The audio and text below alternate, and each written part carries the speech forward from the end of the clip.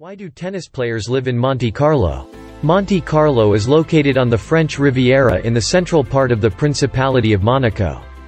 Tennis players choose to live in Monte Carlo because Monaco levies no income tax. Monte Carlo equals no tax paradise.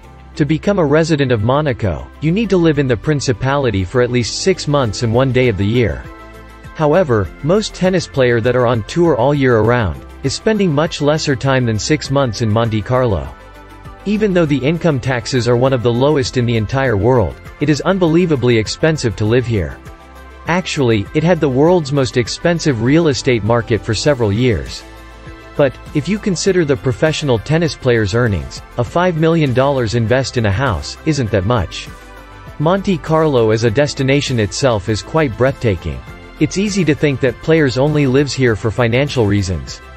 But, if you see Monte Carlo and where it's positioned, it's hard to think about a much better place to live. To learn more about why tennis players choose to live in Monte Carlo, check out our post on tennispredict.com, link in the description.